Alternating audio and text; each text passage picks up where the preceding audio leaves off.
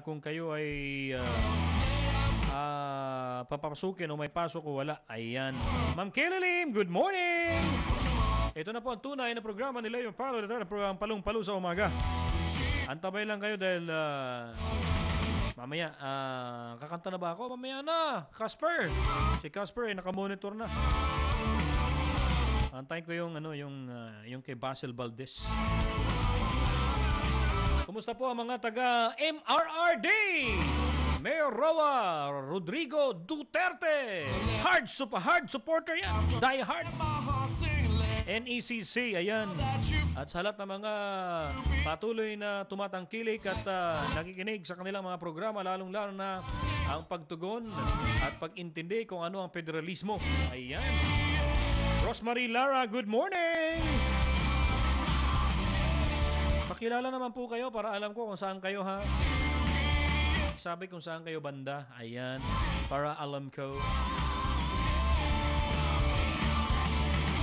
Araw po tayo ngayon ng Martes sa 25 na sa buwan ng buwan ng Abril taong 2017.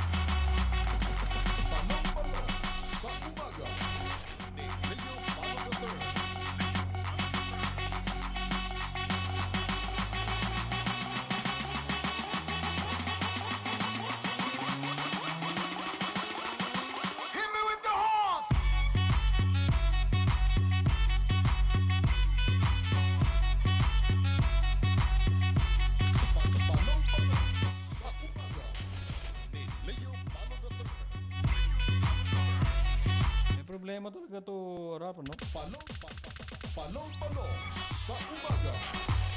Leo Palo the Third. Ba't nawala tayo?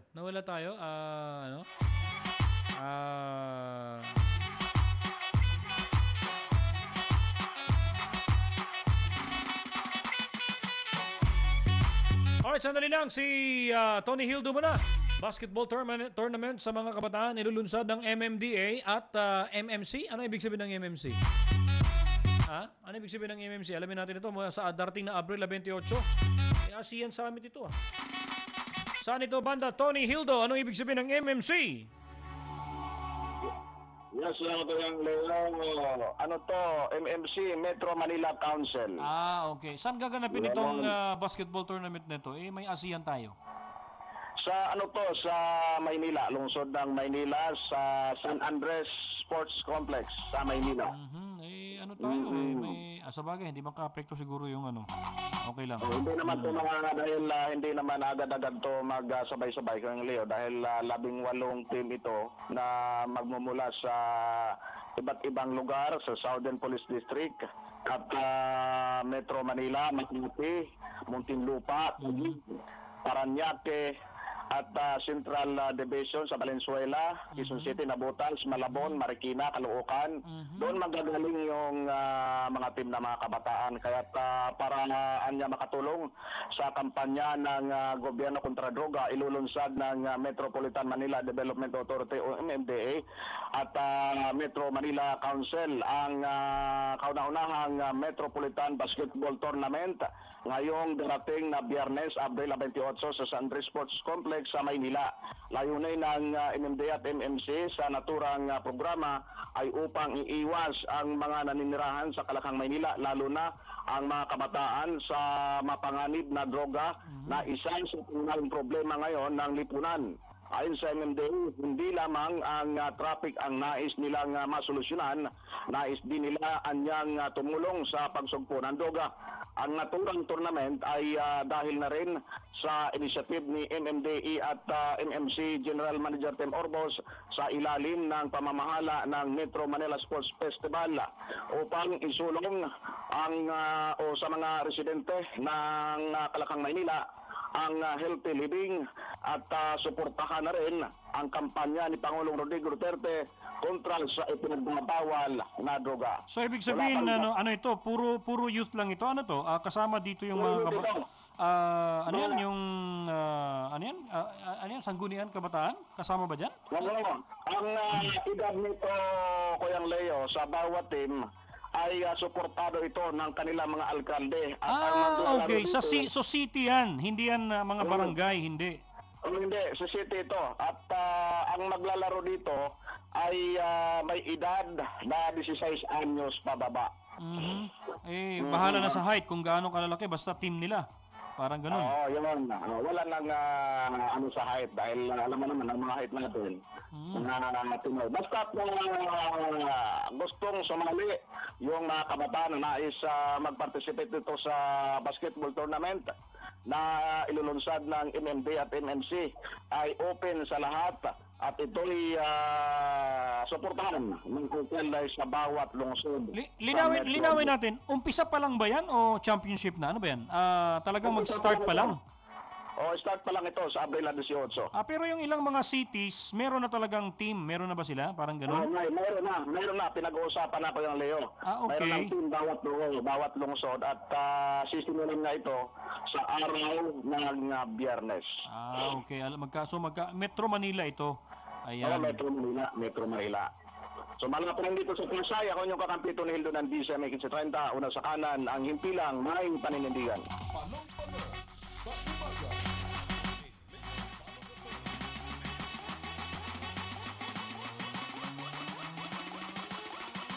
Hit me with the horns!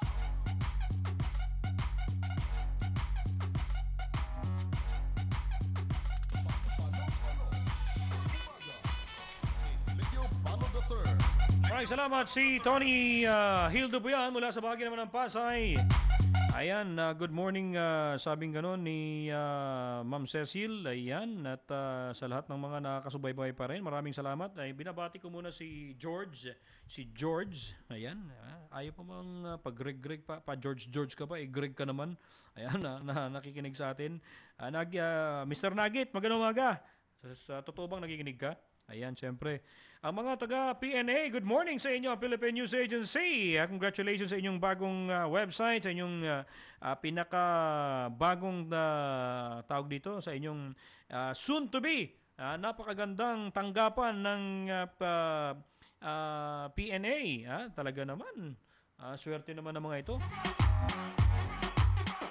At siyempre, ang Radyo ng Bayan, ang PTB4 na talaga namang sa mga susunod na mga araw ay napakaganda na. Pinaganda po ng PCOO yan at pinagandaan yan at inaasahan na within this year, tapos po ang lahat ng mga proyektong yan at magiging BBC-like na siya. Ayan, so magiging PBC, Philippine Broadcasting Corporation. Galing!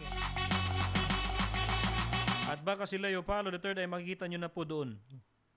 Kita mo naman tawag dyan, mag-hook up ako doon. Kaya mo ba yun, Jane? Mag-hook up tayo doon sa PTB4. Payag ka ba? Ang DCME mag-hook up, magiging DCME PTB4.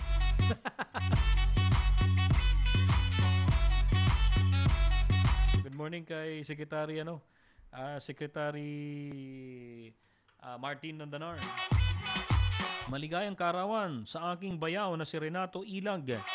Ang pagbati galing sa tropang Extra Rice. Aba, Mon Samson po yan ang bumabati sa iyong kaarawan.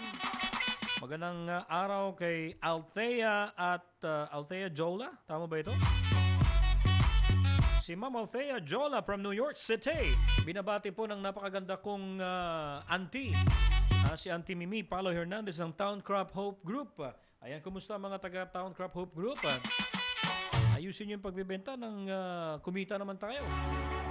Auntie Mimi, commission ko. Joke. Siyempre sa aking mga pinsan, si Rose Sharon Darren Rico, si Marvin Rico, si Dr. Mironit Pebre Cruz, si Atlantis Tan, si Lovely Joy Soriano at Christian Soriano. At siyempre si Christian Hunter at Joshua Pascual. Siyempre kay Mayor Casimiro Bakiran. Ano ba? Bakiran?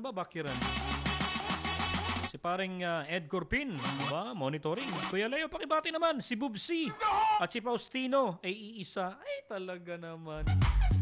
Nadali mo ako doon, Ma'am Sir Faustino. Nandito po ako sa Like Radio Bais, sir. Oy, ganun ba? Ayan.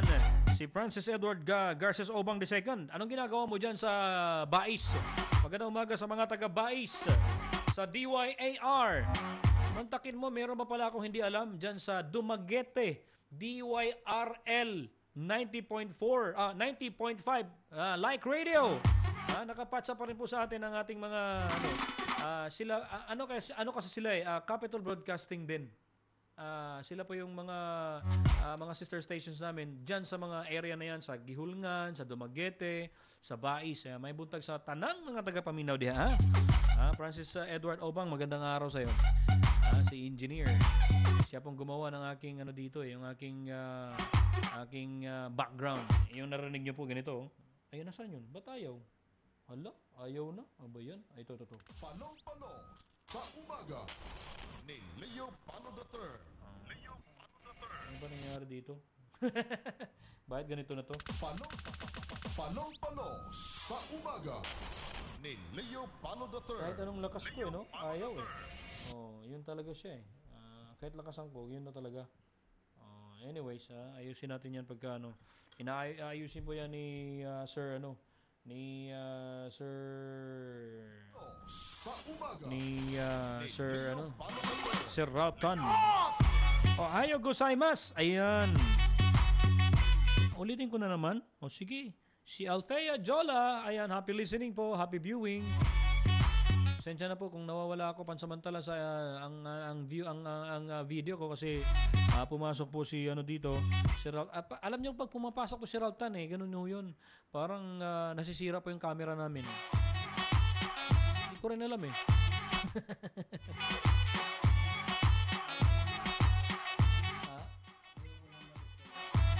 Ayaw daw niya po ma-discover. Ayan, kaya ganun. Ay, Mr. Olinio, buksan mo yung video. Dali, buksan mo. Ay, grabe, umalis ka agad, oh. Ayaw talaga niya. Nanit Morales, good morning! Si paring Henry Uri. Okay. So, number 6 na kami. Ayan, nasa number 6 na ako. Tingnan ko nga. Palong yun! sa umaga ni Leo Talaga Palo naman! III. Yun, si Engineer Francis Ubang ang may gawa nun. Hoy, ari na tabay dyan sa Maasin sa Leyte. Sa lupang tinubuan ng Pangulong Rodrigo Roa Duterte.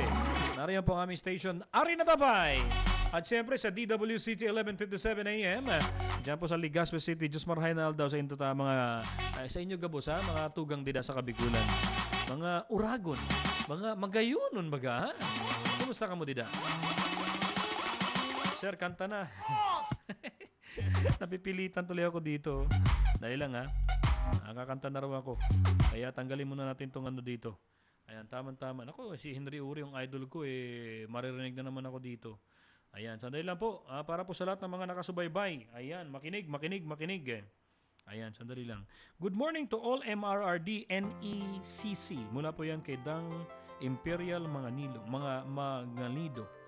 Hindi na kaya niya narinig ulit mo. Ulit. Althea Jola! Hi, Althea!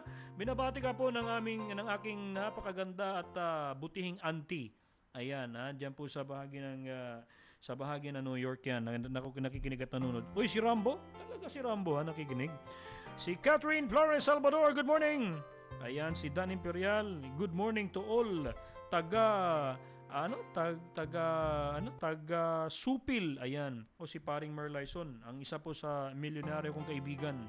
Naging milyonaryo po sa sariling kayod at sa kanyang sariling ginagawang pagbabago. Ayan talaga naman. Ito po, Casper, narito na. Asa na yun?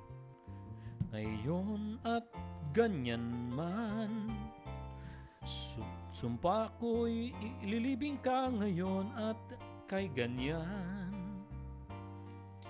Hindi ka na mag-iisa ngayon at kay ganyan.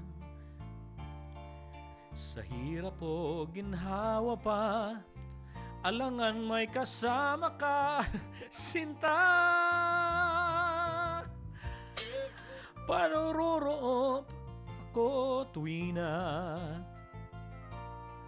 maaasahan mo tuwi na. Ngayon ay at kay ganyan.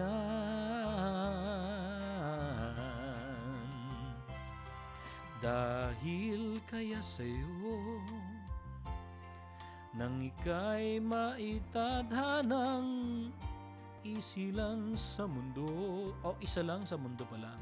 Utang sa araw-araw ay siyang nasa biling mo. Ayos. Utang ngayon at kailanman at ganyan ikan may mapaglingkuran. Hirang bakit labis kiit isang hangal? Ganun ba yun? Pangalawa sa may kupal. Inggit sa aking husay. Sa bawat paghirit ko sa'yo linlang, lolong tumatangis, sumisiklab, bawat kahapon ay daig nitong bawat ngayon, nadaig ng bawat hudas. Okay talaga to eh. Naninimot ka lang. Talagang naninimot eh, no? Kapag ang ayaw at buking ay di na matanaw. Kapag tumigil ang dinaig at di na humataw.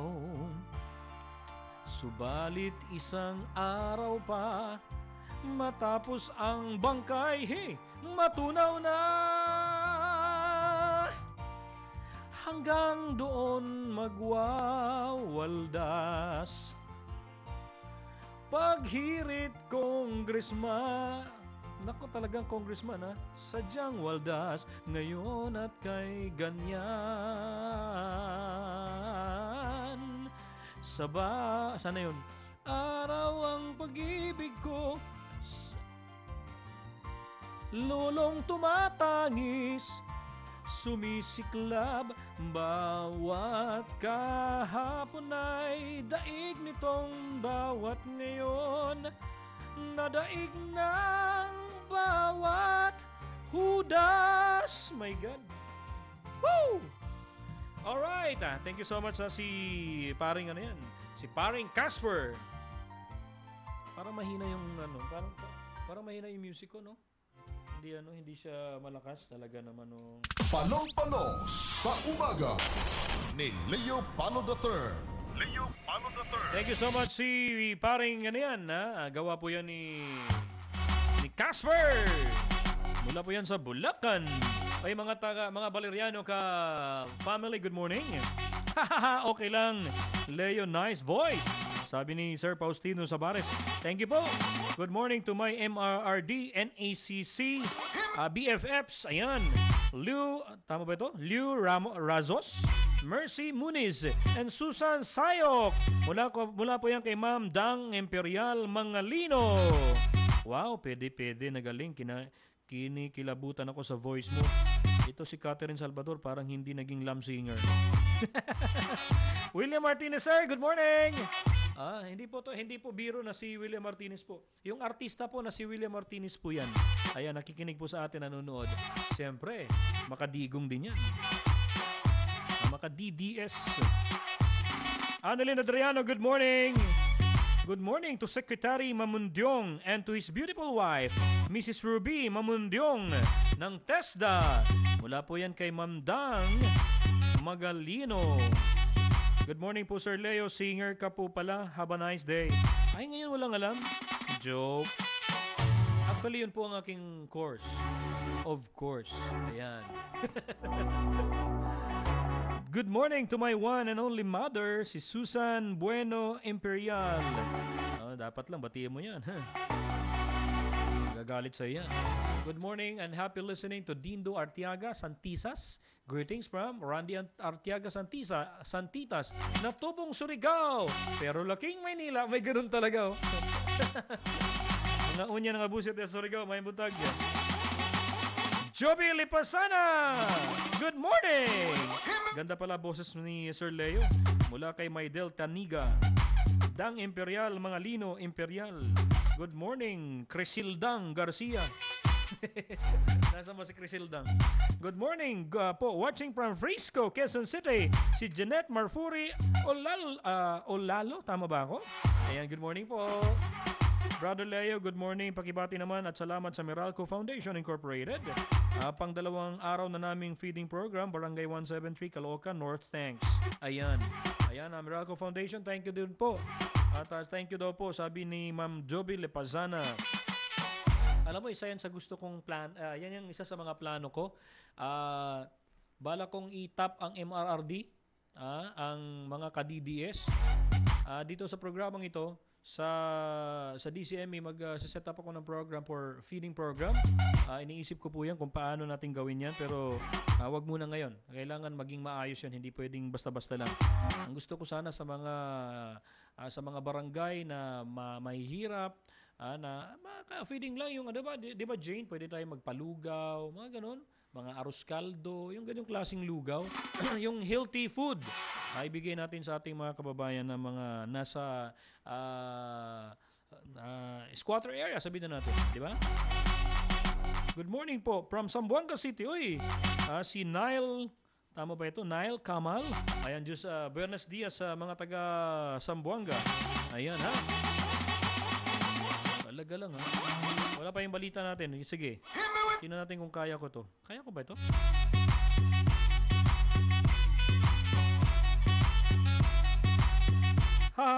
Sabing gano'n ni Joby. Hindi nga, si Joby, magandang magandang adhikain yung ginagawa ninyo. Yung pagtulong sa ating kapwa, sa mga mahihirap, pwedeng-pwede po 'yan. Ayan. Sige na nga, try natin 'to, ha. Yung mga natutulog at nagigising at gigisingin pa natin, ha. Yung mga natutulog, ang hirap gisingin, yung nagtutulog-tulugan. Ayan. Hoy mga taga MRRD, good morning po sa inyo, ha.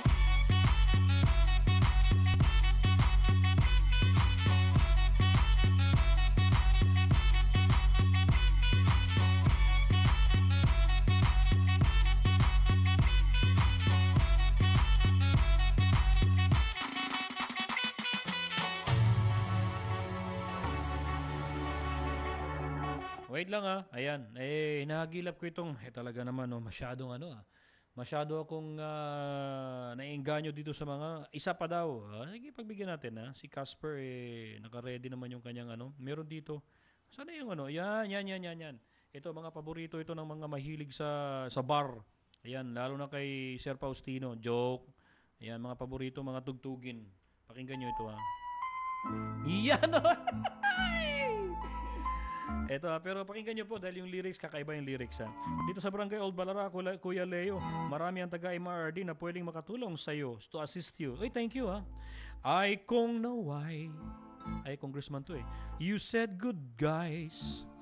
Just let me know you didn't do forgery, my love. Police, tell me why you made me try. I beg you, police, I'm on my knees. That's what you want me to. Clever you, that it would go so far when you let them on that bureaucrat ba? Scum again, and you will ease my pain. And we could be partners, galing, again. Just one more chance, another try, and let me feel it isn't real that I've been using you. This scum will rise within your eyes. It's come back to me and we'll be happy together. Galing. Clever you, that it would go so far when you let them on that bureaucrat. It's come again and you will ease my pain, and we could be partners again. maybe today I will make you pay a little while just for a smile in graft together. I see that. For I will show a place I know in Dukot you where we could be happy together. Galing eh. Clever you that it would go so far when you let them on that bureaucraft is come again, and you will ease my pain, and we could be partners again. Galing! Perfect talaga. Ang galing ni Casper, ha? Maraming salamat si Casper po, ang aking silent composer. Ganyan lang po ginagawa niya. Binabago niya yung lyrics ng isang audio. Talaga naman. Thank you so much. Ayan, mga balita na kasi tayo mula sa Buluagan. Susunod na po yan in a moment from now. Siyempre pa, mga hango sa Buluagan ni Eunice Calma, mga kinalap ng mga balita ni Binibining Eunice Calma. Katuwang pa rin ng mga Radyo 1 reporters. Good afternoon! Diyan sa Victoria, sa Canada. Bumabati po mula kay Pastor Dong de la Rosa. Ang MRRD NECC Old Balara Chapter. Good morning po sa inyo dyan. Mag-a-assist daw po kayo sa akin kapag magkakaroon tayo ng feeding program. Utos po yan ni Faustino Sabares, ang inyong bossing. Joke!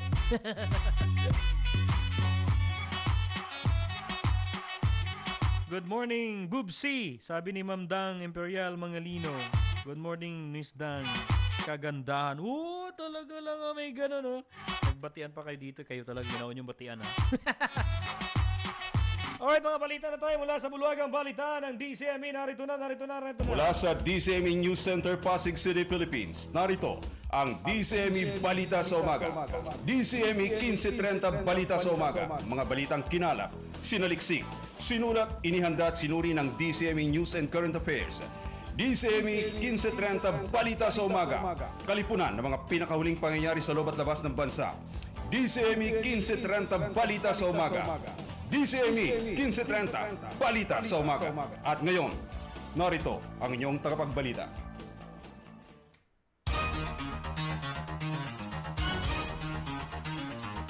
Leo Palo III. Good morning muna kay Ma'am Debs Perez. Ayan, kay Sharif. Si SPO3 Sharifa Ridgestone Gerani mula po dyan sa Provincial Regional Office o Police Regional Office, Dyan po sa Autonomous Region in Maslim, Mindanao. At sa kanyang boyfriend, siyempre pa. At sa mga katropa nating police dyan, sa ARMM. Thank you so much, Sir Faustino Sabares. Tama ba ito? Open biopsy operation ni Derbs Perez, ha? Panalangin natin yan. Gandang umaga din. Keep safe din po sa inyo dyan sa bahagi ng ARMM. Sabi ni Ma'am Dang, thank you for inviting me to watch this radio station, Bubsi. Good show! Siyempre, ma. Para po sa inyo palagi yan. Ayan, mga taga-MRRD at saka NECC. Magandang araw po sa inyo. Thank you so much again for your time. Ayan, at pag-share, i-share niyo po ang aming Facebook page. At i-like lahat ang aming mga show. At ipamahagi siyempre pamalita sa ating mga kababayan. At sa ating mga balita, sa ulo ng ating mga balita, na muong bagyo, posibleng pumasok sa bansa. Tatawagin itong Dante. Pangulong Rodrigo Duterte at PNP Chief Director General Ronald De La Rosa kinasuhan sa International Criminal Court kaugnay sa extrajudicial killings. Rollback sa petrolyo umarangkada na kaninang hating gabi. Lady police official nabuang sa gugma. Oh my God! Natulog katabi ng kalaban ng estado para makipagkutsaba sa Abu Sayyaf. At pulisya pinayuhan na maghinay-hinay sa pag-ibig. Okay itong headline natin ngayon.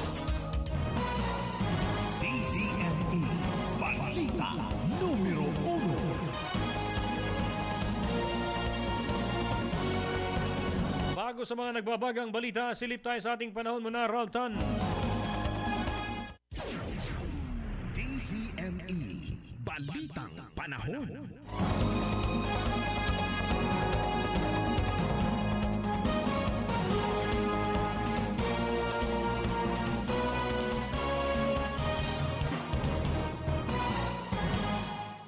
Patuloy na binabantayan po ng pag-asa ang namumuong bagyo sa labas ng namumuong sama ng panahon sa labas ng Philippine Air Responsibility o PAR.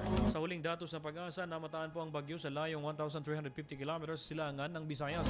Taglay po nitong lakas ng hangin na may bilis na 55 kilometers at kumikilos patungong northwest sa bilis na 18 kilometers per hour. Inaasang papasok ang bagyo sa PAR ngayong araw at tatawagin itong Dante. Hindi naman inaasahan na tatama sa lupa ang naturang bagyo dahil sa isang high pressure area. Ngayong araw, asahan ang bahagyang maulap hanggang sa maulap na kalangitan na may pulo-pulong mga pagulan o pagkidlat pagkulog na mararanasan sa rehiyon ng Bicol, Hilagang Samar, Oriental Mindoro, Marinduque at maging dyan sa Romblon. Samantala, nananatiling easterlies ang iiral naman sa buong kapuluan, kaya asahan ang maalinsangang panahon. Sumikat ang haring araw alas 5:37 kanina at lulubog alas 6:11 ng dapit hapon.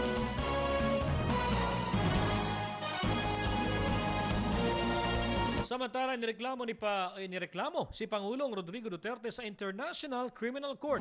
Ayan ay kaugnay naman sa kasong Crime Against Humanities na may kinalaman sa mga nagaganap na extrajudicial killings. Ang naturang kaso ay sinampa ni Attorney Jude Sabio na siya ring abogado ni Edgar Matubato. Si Matubato ang naunang humarap sa Senado na nagdiin sa Pangulo kaugnay sa mga kaso ng pagpatay. Nauna dito ay sinabi ni dating SPO2 Arthur Las Cañas na nakahanda rin siyang tumistigo laban sa Pangulo.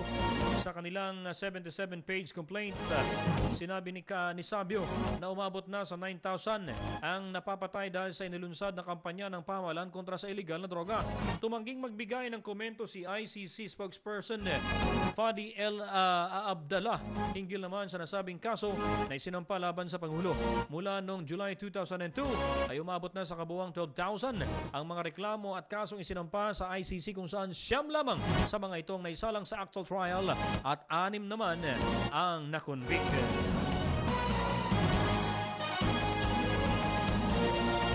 Parang labo ng kaso parang suntok sa buwan. Tapos masyado pang conflict of interest. Abogado mismo nang kumakalaban sa Pangulo. Ang labo naman yata nun. Tapos parang gusto nyo sabihin ng Pangulo mismo pumatay. Samantala, walang pagsisisi si PNP Chief Director General Ronald De La Rosa kung kasama rin siya sa kinasuhan sa ICC. Anya, handa niyang samahan ang Pangulo sa nasabing kaso at mas nakakakonsensya kung siya ang nag-implemento ng drug war na atas ang Pangulo subalit wala sa kaso. Lalo rin anyang nakapanghihina kung bilang PNP Chief ay wala siyang ginawa kaugnay sa problema sa droga. Anya, harapin niya ang kaso at naniniwalang mapapawalang sala dahil sumunod lamang siya sa utos ng Pangulo.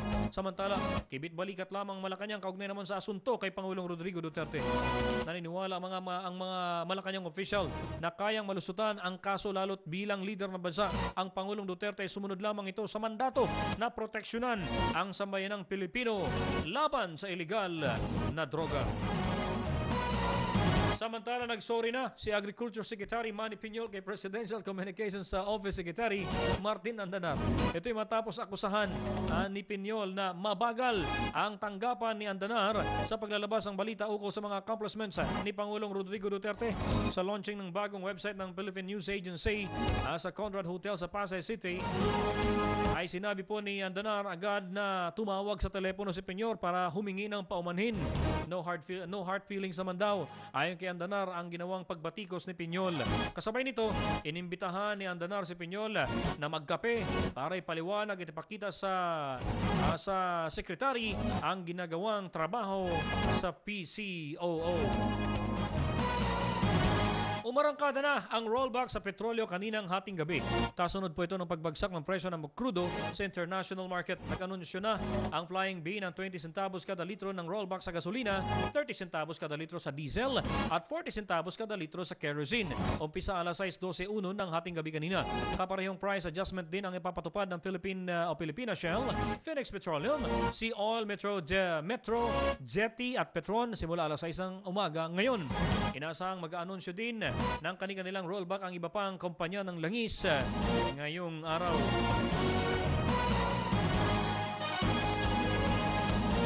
Binibining Lilibet Lapinid Torion at syempre sa kanyang mga anak na si Lujil at si Kashika at syempre kay Mr. Grady Douglas McGrady dyan po sa bahagi ng US of A. Narito pa ang mga balita sa Pilipinas. Ang live-in partner ni Pangulong Rodrigo Duterte na si Hanelet Abancena ang itinatalagang official host ng mga esposa ng Head of States ng ASEAN member. Anunsyo ito ng ASEAN 2017 National Organizing Committee. Sinabi ni Ambassador Marciano Painor na dati nang nag-host ng leaders esposa si Madam Hanelet nang dumalaw sa Davao City si Japanese Prime Minister Shinzo Abe. Ayon kay Ambassador Painor, makakatuwang naman ni Madam Hanelet ang iba't ibang ahensya ng pamahalaan gaya ng NCCA, Metropolitan Museum, Internal House Affairs ng Malacanang at Social Secretary. Kabilang sa aktibidad ng mga spouses ang pamamasyal sa Metropolitan Museum at lunch sa nahandog ni Abancena. Target ng House Ways and Means Committee na may pasa sa Kamara ang tax reform package ng Duterte administration bago pa man ang synergy adjournment ng Kongreso. Ayon kay Quirino Representative Dakila Carlo Cua, ang chairman ng naturang komite, tatapusin daw nila ang pagtalakay sa tax reform package simula sa susunod na linggo kapag magbukas na muli ang sesyon ng Kongreso. Sinabi ni Cua ng naturang panukala ay kasalukuyang nasa technical working group na kanya ring pinangungunahan. Nabatin na bago pa man ang break ng Kongreso noong Marso, hawak na ng TWG ang tax reform package na isinusulong ng Duterte administration. Ang TWG na ang siyang bahala sa pag-aaral na gagawin sa panukala bago ito maglalabas ng substitute bill na ipapasa naman sa Mother Committee para sa approval nito.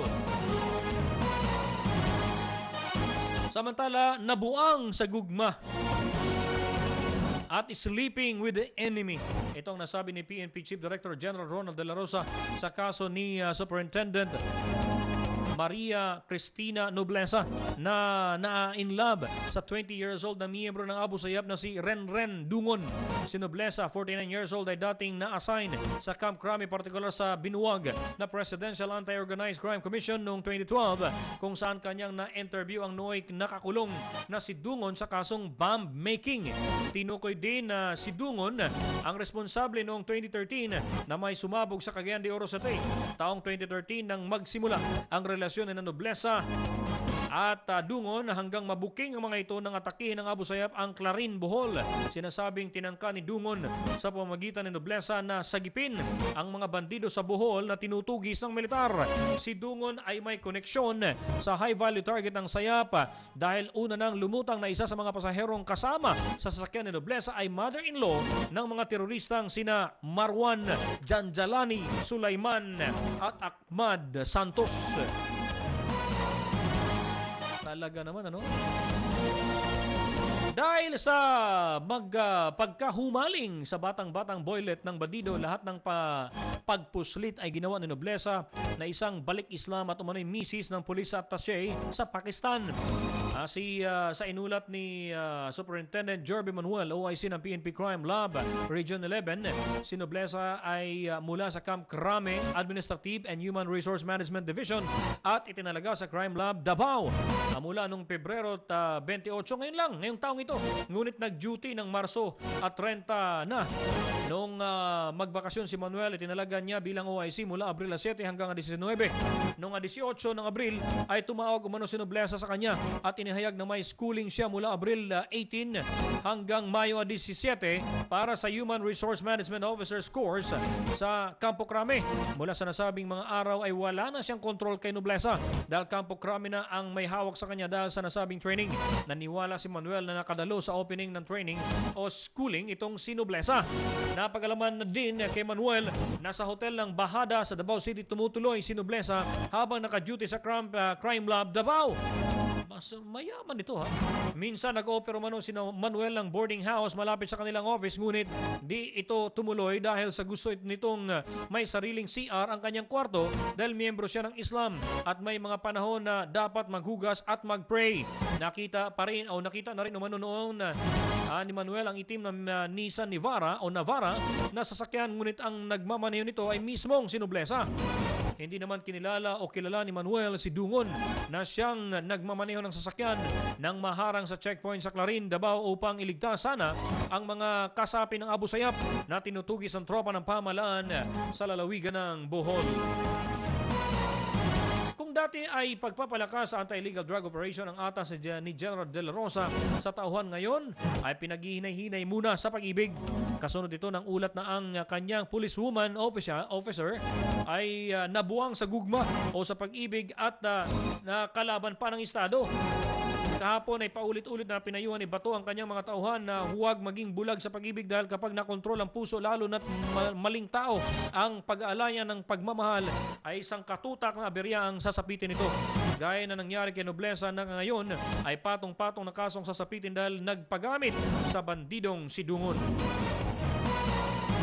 Paghihiganti ang motibo sa pagsalakay ng tinatayang 50 mga miyembro ng Moro Islamic Liberation Front ang Municipal Police Station sa Barangay Poblacion 2, Parang, Maguindanao, dakong alas 10:30 ng umaga kahapon. Pinaputukan ng MILF ang mga pulis gamit ang mga matataas na uri ng armas. Agad namang umatras ang mga rebelde ng matugunan nito na dumating ang karagdagang puwersa ng pulisya at militar.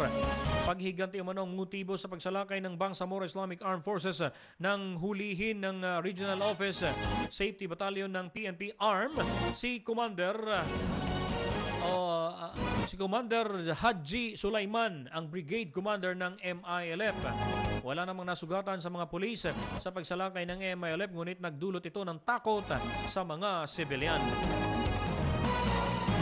Magtutungo si Senator J.B. Ejercito sa Pandi, Bulacan ngayong araw. Si Ejercito na chairman ng Senate Committee on Urban Planning and Housing kasama ang Senate Media ay magsisiyasat sa mga bahay na nasa nasabing lugar.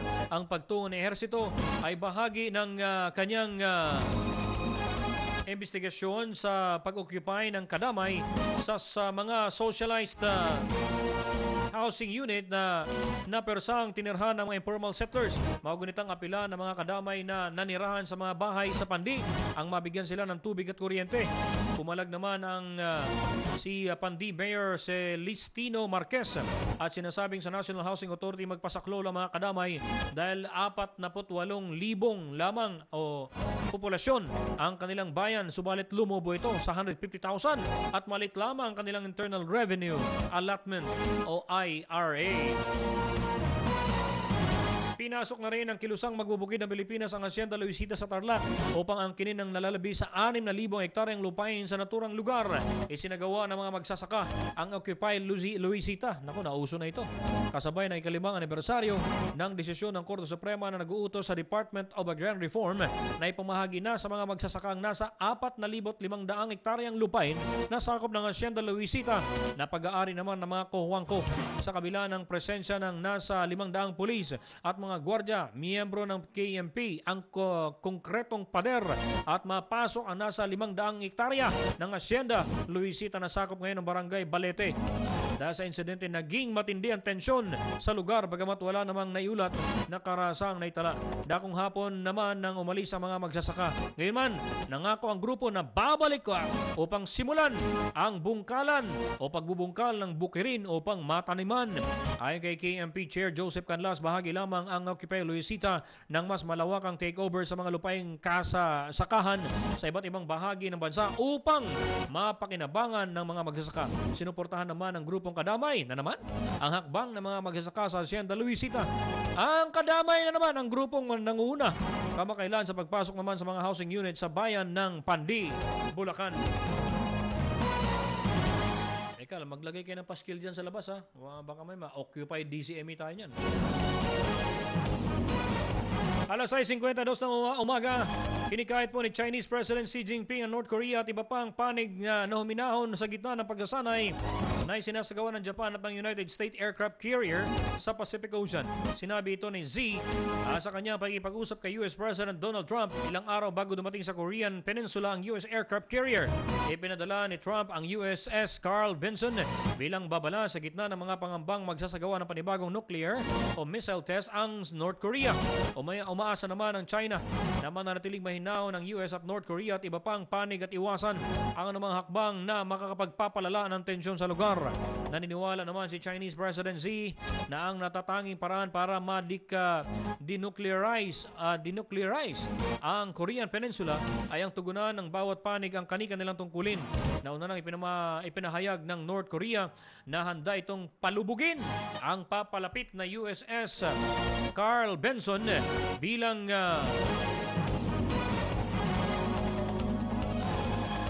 pagpapakita ng kakayahang militar ng bansa.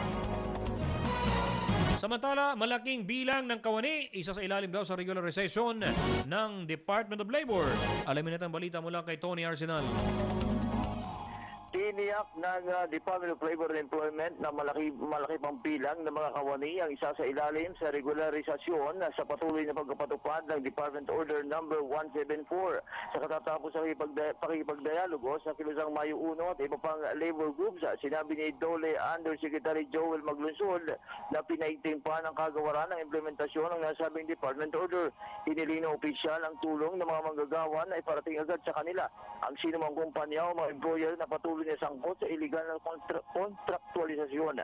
Tuloy din aniya ang pagkasagawa ng DOLE ng Special Assessment and Visit to Establishment o SAVE and Occupational Safety and Health Inspection sa mga kumpanya at employers upang tiyakin na sinusunod ang bagong kautusan. Aniya nitong Abril 20, tinatayang nasa 47,000 kawani ang ginawang regular ng kanilang mga employer. Ako si Tony Arcel ng DCM, si Trenta sa kanan at pisan. May paninindigan. Maraming salamat Tony Arsenal. Samantala, bahay gumuho sa Muntinlupa City makaraan ng pagulan noong linggo ng gabi. Sa ating kalakalan, lechon industry, pinalakas sa Negros. At sa Good News Pilipinas, Meralco nagtala ng malaking kita sa unang quarter ng taon. Sa aking pagbabalik yan, Teresita Llamas, Alan Listinio, Rex Cayanong, Beta Force, Vice Mayor Ading Cruz. Alamin yan sa aking pagbabalik. Broadcasting live sa pamamagitan ng state-of-the-art 25,000 watts fully digital AM power stereo transmitter. Ito ang DZME Kinse, Trenta, numero 1 sa paghahatid ng mga sariwang balita, impormasyon, komentaryo, alik, musika at public service. DZME Kinse, Trenta, una sa kanan, ang himpilang may paninindigan. DZME Kinse, Trenta, balita sa umaga. DZME Balita numero 1. At sa huling buo sa ating mga nagbabagang balita, Idol Rex Cayanong, si Idol Alan Listinio, si Idol Archie Jimenez, Nitz Castillo, siyempre pa ang Secretary ng Presidential Communications Office at si Secretary Martin Marfuri Andana. Talaga lang nanonood. Sa huling mga balita ay sinisipo sa pag-ulan noong linggo ng gabi at ginagawang pumping station ng Maynilad ang pagguho ng bahay sa Purok 6, Barangay Kupang sa Muntinlupa City. Alas 3 sa madaling araw nang gumuho ang konkretong bahay. Makaraan ang mga pag-ulan. Sinabi ng residente sa lugar na napansin nilang unti-unting bumababa ang lupa sa kanila nang simulan ang paggawa ng pumping station. Napag-alaman na nagkaroon ng soil erosion sa lugar at halos wala ng bato sa ilalim ng mga lupa roon. Nanindigan naman ng Maynilad na bago nila isinagawa ang proyekto ay tiniyak na ligtas ang pagbubungkal nila sa lugar at isinisi dahil sa pag-ulan ang pagguho. Naman naman pala, kasalanan pala ng ulan eh. Kayo talaga. Samantala, Governor Lilia Pineda nagbigay ng tulong pangkabuhayan sa mga micro, small, and medium enterprises sa Pampanga. Alamin natin balita mula dyan sa Pampanga, si Romy Barredo.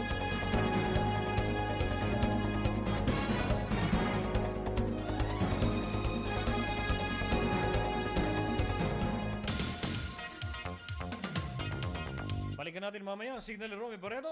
Samantala, sa Ibayong Dagat, 24 na pulis ang napatay ng mga rebelding Maoist sa Central Indian State ng Chhattisgarh. Base po sa inisyal na investigasyon, naabot sa 300 na mga rebelding grupo ang lumusob sa Paramilitary Central Reserve Police Force. Ito na ang itinuturing na pinakamalaking atake ng mga rebelding grupo dyan po sa lugar. Ikinalungkot naman ni Indian Home Minister Rajnath Singh ang nabanggit na o nasabing atake. Nagsimula ang insurgency sa eastern state ng Western Bengal noong 1960 at ito ay kumalat sa 600 administrative districts.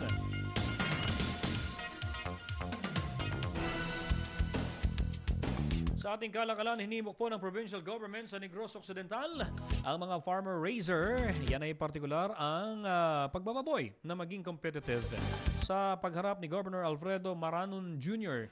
Sa Livestock and Dairy Fair sa Panaad Park and Stadium sa Barangay Mansilingan sa Bacolod City. Kanyang hinamon ng mga swine breeder na pagbutihin ang pag-alaga sa baboy upang maiwasan ang kakapusan sa karne nito. Anya, kung matatag ang pag-aalaga ng baboy, may katiyakan din ang presyo nito sa merkado. Subalit, kung pababayaan at tiyak na maraming imported meat na maglipana ay dahilan para baratin sila ng mamimili. Anya, sakaling maganda ang pag-aalaga ng baboy, tiyak na lalakas din ang lechon industry at maaasahang magiging patas ang presyo nito. Hindi lang para sa mga negosyante kundi maging sa mga consumer. Ayan. Sa ating palakasan, bayani si Joe Johnson sa muling panalo ng Utah Jazz sa Game 4 laban sa Los Angeles Clippers. Nakamit nila ang score na 105 kontra 98 ng Clippers para maitabla ang serye sa 2-2 sa first round ng Western Conference. Si Johnson na siyang nasa likod ng winning shot ng Game 1 ay nagtala ng 11 straight points sa kritikal na sandali sa fourth quarter para rendahan ang Clippers at pigilang makabangon pa na nagpadagdag sa kamalasan ng Clippers ang hindi paglalaro ni Blake Griffin na may toe injury na nakuha naman sa Game 3. Dapat nagpaa na lang, hindi na nagsapatos.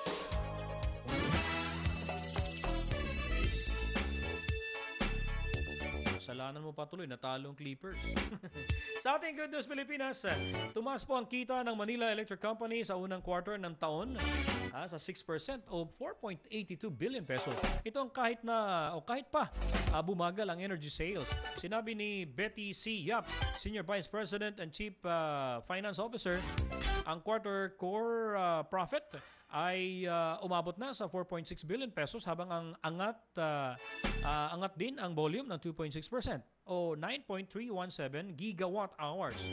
Sa unang quarter ngayong taon ay umangat ng 11% o 66.6 billion pesos mula sa dating 60.2 billion noong nakarang taon ang financial and operating results ng Meralco. Habang ang electric revenue ay nadagdagan ng 12%. Ikinagalak naman ni Meralco President and Chief Executive Officer Oscar Reyes ang pag-angat ng kanilang kita. Mga tabala kita nyo, huwag na kayo maningil lang napakataas. Tigilan nyo na yung paniningil lang mataas sa amin. Palaga naman. Magandang umaga kay Julius Bernabe Reyes, ang number 1 sa lineup ng Alakpa Party List. Muli, balikan natin ang ulo ng mga balita. Namuong bagyo, posibleng pumasok po sa bansa. Tatawagin itong Dante. Pangulong Rodrigo Duterte at PNP Chief Director General Ronald De La Rosa kinasuhan sa International Criminal Court kaugnay sa extrajudicial killings. Rollback ng petrolyo marangkada kaninang hating gabi. Lady police official na nabuwang sa gugma, natulog katabi ang kalaban ng Estado para makipagkutsaba sa Abu Sayyaf. At pulisya, ayan, pinayuhan po. na maghinay-hinay pagdating po sa pag-ibig. At sumayin niyo mga balita, 15:30 sa umaga ngayong araw po ng Martes. 25 na po tayo sa buwan ng Pebrero taon 2016. O 17 na, Leo. Diba? Sa ngalan po natin co-pilot Engineer Rob Tan, nag-iisa nga po ni Lucio Tan. Kapalitan mamaya-maya lamang ni Alex Fuentes. Siyempre sa ating IT expert, si Mr. Rolinio. At siyempre sa ating ang ating executive producer, Jane Mangalastas. Bulwagang balitaan, Eunice Calma, katuwang pa rin ng mga radyo reporter sa pangalap ng mga balita. Sa ating mga nakapatch up na stations, mula po sa Maasin Leyte, Ari Natabay, sa DWCT, Legazpi, dyan po sa 1157 AM kHz, DWCT, at siyempre sa Gihulngan, DYJL, DYRL, dyan po sa bahagi ng Dumaguete, DYAR, dyan naman sa bahagi ng Bai City.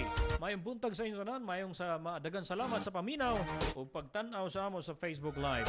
Maraming salamat sa ating mga Facebook page at sa mga taga MRRD NECC sa pangunguna ni Mr. Faustino Saba sa Vares III, sa mga nasa inyong mga sasakyan, sa inyong mga nasa mobile phones.